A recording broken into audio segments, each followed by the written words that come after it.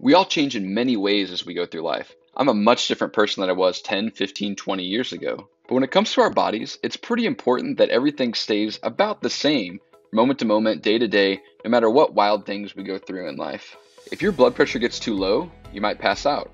If your blood pressure gets too high, it can damage your blood vessels over time and increase your risk of heart attack and stroke. If the calcium levels in your blood get too low, it can make your bones weaker over time. If your sugar levels get too high, it can damage your blood vessels or cause you to go into hyperglycemic shock. But luckily, our bodies have a process for keeping all of those things right where they need to be, and that process is called homeostasis.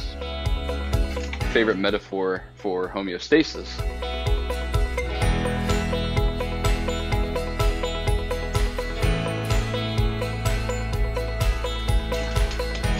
I'm going to use balancing the ruler as a metaphor for homeostasis and take you through the 4 steps of homeostasis. The first idea is the idea of set point. The set point is going to be the ideal position of the ruler or the ideal internal condition of the body, such as 120/80 for our blood pressure. For the ruler, the set point is the ruler being actually straight up like this. That's kind of the ideal position of it. Now, if you notice, when I'm balancing it, very rarely is it perfectly straight up. It's almost always tilted slightly to the side or slightly like this. And that's a big idea in this, is that even though the set point's the ideal condition, it's hardly ever right at the set point. It's always slightly off, but we're always correcting it back to the set point. Okay, to keep this ruler balanced then, there's 3 steps that I have to take. The first step is that I have to sense it. In this case, I'm viewing it with my eyes, and I'm also feeling it with my fingers. And so I can detect, hey, this is the position of it. I can see that it's slanted over. I can feel that the weight's more on one side than the other. So step 1 is to detect it. We can't make a change until we detect what's wrong. The second step is my brain has to make a decision. It's got to compare its position to the set point. The process of making that comparison is called integration. So right now my brain has to say, okay, it's tilted to the side. That's too far that way compared to the set point of this, and so it's not where it needs to be. That happens subconsciously. I don't have to think, hey, the ruler is not right, I need to correct it. It happens faster than that. It happens faster than that with our blood pressure and all these other things as well. After my brain, which is the integrator or control center, makes a comparison between the current position and the set point, we're going to use an effector to correct it. In the case of the ruler, the effector is me moving my hand to correct and make that position back to the set point. So it's leaning over to the side like this, and then I make a correction, and it's back up to the set point where it needs to be. Any homeostasis process in the body is going to follow this set of steps that we see right here. We call this whole process a negative feedback loop, and the reason it's negative is because we're always making an opposite change of where the condition is. So for example, if this is leaning too far that way, I'm going to make a change to make it the opposite. Or if it's leaning too far this way, I'll make a change in the opposite direction to correct it. So that's why we call it a negative feedback loop. Now let's head to the whiteboard and look at 2 examples of how the body actually uses homeostasis to keep internal conditions the same and to keep us alive, which is pretty important. Our first example is blood pressure. Now, as we go through this, don't worry about getting every single little detail of these negative feedback loops, but focus on this whole process of sensor, integrator, and effector to get a variable back to its set point. Now, the set point for blood pressure we're going to use is about 120/80 mmHg. That's just a measure of the pressure when your heart beats and then when it relaxes. But let's say something happens and that blood pressure gets a little bit too high. Maybe you get stressed out about something. The first thing we have to do, remember, is to sense whatever that blood pressure is. In our bodies, we have 2 places that detect that blood pressure. One's in the aorta, which is a blood vessel that comes out of the heart, and the second's in the carotid artery, which is a blood vessel in our neck. So those are going to sense what that blood pressure is using a stretch receptor. Basically, if the pressure's high, the blood vessels expand a little bit and they detect that. So then the aorta and carotid artery will send a signal up to the brain through a nerve, and the medulla in the brain is going to compare that blood pressure reading to the set point and say, okay, is this too high? Is it too low? Is it just right? Well, in this case, it's going to say, okay, that's too high. And so the medulla oblongata in the brain is going to then make a decision, and it's going to send signals to other parts of the body, effectors, to tell them what to do. 2 main effectors here in blood pressure regulation. The first one is it's going to tell your heart to beat slower and not to beat as hard. In other words, your heart rate and contraction strength are going to decrease, and that's going to lower your blood pressure back down. It's also going to tell your blood vessels to dilate. In other words, your blood vessels will expand a little bit, which is going to reduce the pressure that fluid is putting on the walls of the blood vessel.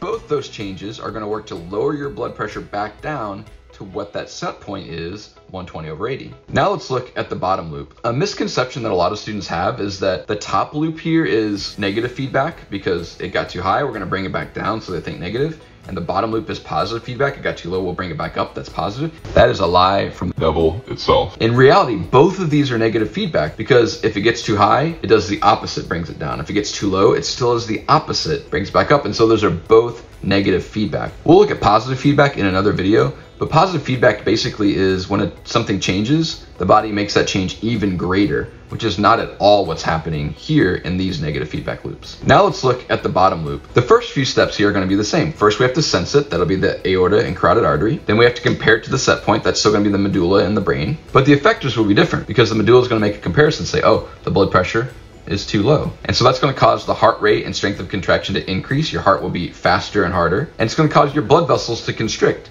If your blood vessels constrict, there's a higher pressure between the fluid and the walls of the blood vessel. Both of those changes are going to raise your blood pressure back up to the set point. So your blood pressure is constantly fluctuating. Get a little bit too high, your body brings it back down. It gets a little bit too low, your body brings it back up. And it's always kind of hovering around that set point, but rarely exactly 120/80. If you take your blood pressure right now, it's probably not going to be the exact same as it is if you take your blood pressure a few minutes later. But it should be around the same point no matter when you take it throughout the day.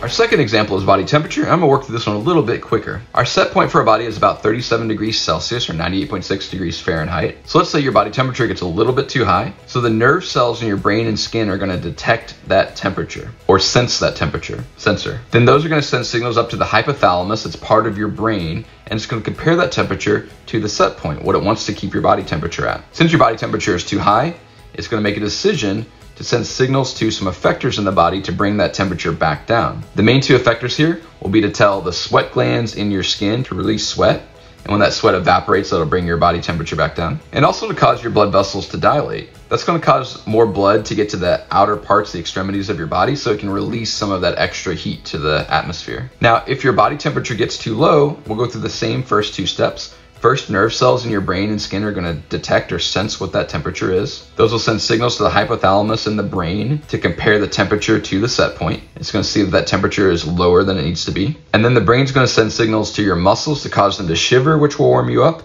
And the brain will send signals to the blood vessels in your body to tell them to constrict, to keep that blood closer to the internal parts of your body so it doesn't lose energy to the surroundings. Those changes will raise your body temperature back up toward the set point, and then you're good to go again. Okay, quick recap. Remember that every internal condition that you need to keep the same in the body follows this homeostatic negative feedback loop.